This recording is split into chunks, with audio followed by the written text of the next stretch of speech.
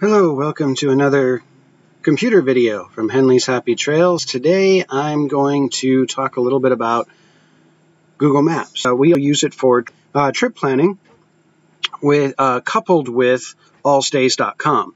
We will plan the trip using Google Maps road-wise, and we will find the places that we're going to stop, like Walmart parking lots. We'll look at low bridges and so on from allstays.com.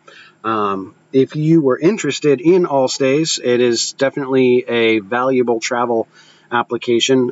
You can use it on your computer. I did a video on that, so click on the little thing that just popped up to see that video and check out Allstays. But we don't use that to plan the travel route, or as far as the roads that we're going to go on, we'll use Google Maps. So you can see I'm in my web browser. I use Chrome. And I'm just going to type in Maps up at the top, or Map, and Google Maps is the first thing that shows up, so I'll click there. So Google Maps is typically going to open up generally at your location if it knows your location. Sometimes a little question will pop up asking if it can know your location. I'm located in Kansas at the moment. So let's say I wanted to plan a trip from Wichita, Kansas to Dallas-Fort Worth area. I'm currently in Wichita, but I'm going to type in search for Dallas, Texas. And that's going to show me Dallas, Texas, and information about Dallas, Texas. It'll give me weather, so Google Maps will kind of give you information about the location you're looking for. There's a little arrow here and it says directions. If I click that, it's going to go into a mode where it's asked me where I'm starting from. So if I put in Wichita, Kansas, it's going to map out what it thinks the best route for me to take is. Now the nice thing about this is you have options. If you click this option thing down here, you can avoid highways if you wanted to just take back roads and have more of a scenic route. One thing that's kind of nice is to avoid tolls. When you do that, it will readjust your route so that you can avoid toll roads as much as possible if you're not into paying toll roads. So I'm going to go ahead and click that, and it will give me several options. Now, the nice thing about this is, as far as options, it tells me how long approximately it will take. Now, this is assuming that I'm driving the speed limit, and I typically drive a little slower than that in my motorhome, so I'll take that with a grain of salt and add on time. But so if I want the shortest route time-wise, I can choose that one. Sometimes the shortest route time-wise is actually longer mileage-wise. You just might be on more major freeways. So you can decide what type of route you want to take. You'll notice that the first one here is the one that's highlighted in blue down here in the center. The other routes, the other two, are actually these gray ones. If I wanted to take that instead and not take, for this example, the 35 all the way down, I could click that. It's a little bit longer, but maybe it's on the way of something I want to see. So that, and that'll basically tell me my route. Now, how do I couple that with Allstays? Well, here's the nifty thing with Google Maps. It has a measurement tool, and if you right-click on the map, it'll give you an option to measure distance. So let's say I only wanted to travel 200 miles in a day before I wanted to stop. So I hit the measurement tool, and it says down here at the bottom, click on the map to trace a path you want to measure. So I'm clicking on the map around Wichita, and it put my 0 over here. Now you can click that and drag that into a line. And you'll notice as I drag this, the mileage meter counts up. And so if I only wanted to travel 200 miles, I can drag this until I'm about, and if you turn a corner, you just click once again there, and it'll add another pip. So that's about 192 miles. Now, keep in mind that this is how the crow flies, so give or take, 20 miles or so, depending upon how curvy the road is. But I know that if I was to take this route, I wanted to stop somewhere around this location. And that tells me that this location is about in Asher, Texas. So now I have used Google Maps to plan, to get my distance and plan where my first city is. Now, where could I stop in that city? That's where I would then go over into all stays, which of course I talk about in the all stays video. I would go to all stays, go over to Asher, and it would tell me where all of the Walmarts are, if there's a Cracker Barrel there, or any other big box store that allows you to park overnight. It also would tell me where the RV parks were around there. So then I could start narrowing down my choices. The other cool thing about planning a route with Google Maps is you can add a destination. So let's say I wanted to eventually arrive in Dallas, Texas, but it was imperative that I stop in Tulsa, Oklahoma. Well, this doesn't have me going through Tulsa, Oklahoma. So you'll notice the little plus sign over here. If I click that, I can drag this to any part in the directions that I want. Now I add Tulsa, Oklahoma, and my route will reroute through Tulsa, Oklahoma. In which case, I can actually click all these little circles that I measured and take the measurement away. Go back to measure distance, and it adds my little pip right there. And then I just click along the route like I did before until I get to, that's about 154 miles. So if I'm stopping in Tulsa, Oklahoma, I wouldn't need to measure. I could just, I know that it's about 154 miles away, and I can even see that if I go over here. Notice there's only one route that it's showing me, and if I hit details, it will pull up turn-by-turn details of that trip. And the first, from Wichita to Tulsa, that is 178 miles. And then from Tulsa to Dallas, it's 267 miles. So I can kind of get an idea of where I'm going.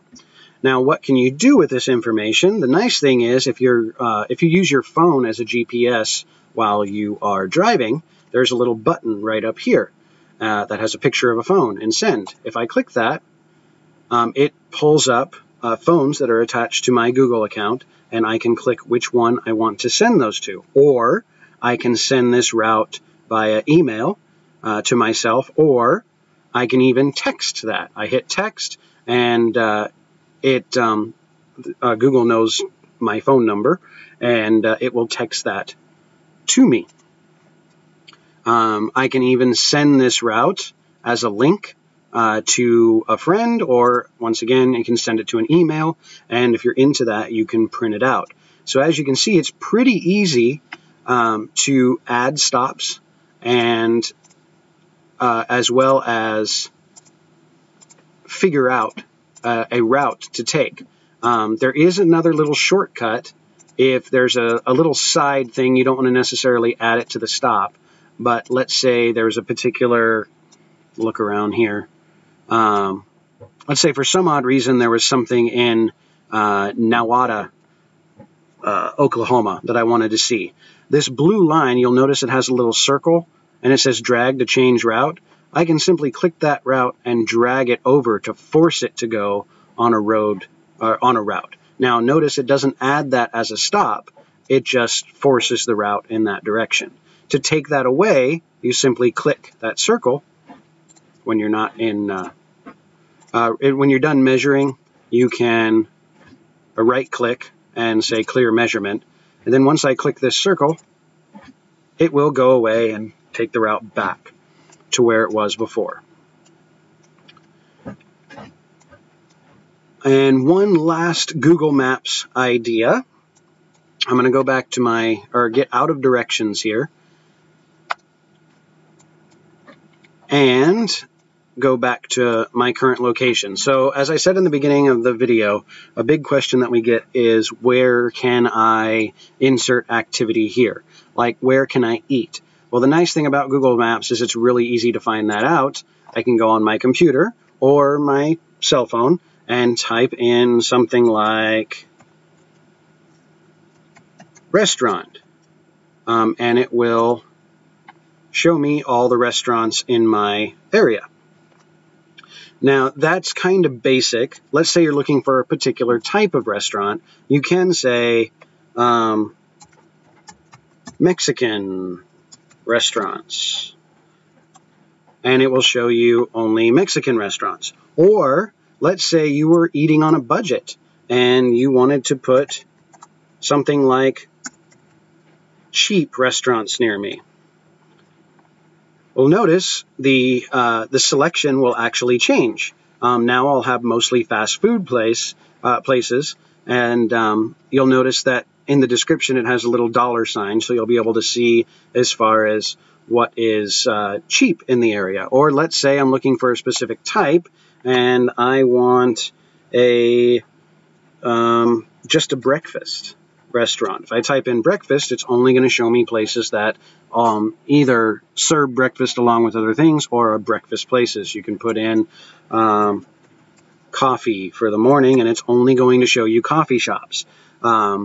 If you needed repairs in your RV, if you were to type in RV supply store, it will search for RV supply stores around your area.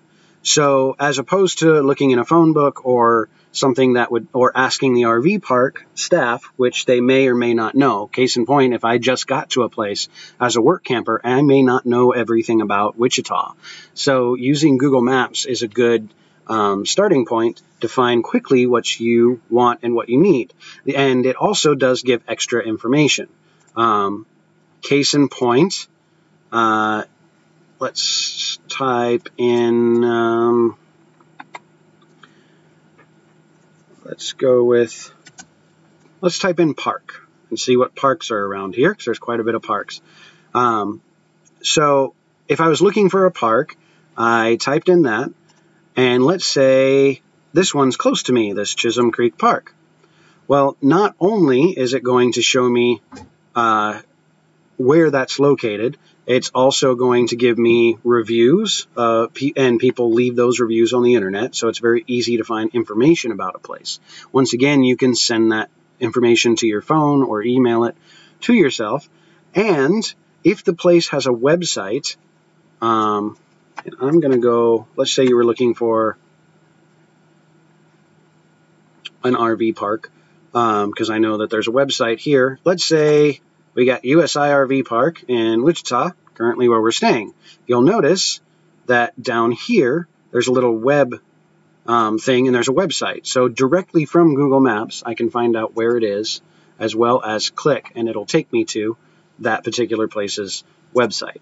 So there's a lot of really good information that you can get just by looking at the description in Google Maps. So not only can you get the location, you can find out information about it and decide if that's exactly what you're looking for.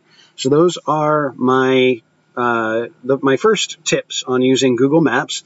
In my next video, I am actually going to use Google Maps to and couple that with Allstays to show you exactly what the process looks like to get a route and then find places to stop on your way at Allstays. So join the next video. If you liked this video, please click to subscribe, and you can also like us on Facebook, Henley's Happy Trails. Visit our website, henleyshappytrails.com, or subscribe to our blog on henleyshappytrails.com. Thank you again for watching, and happy trails.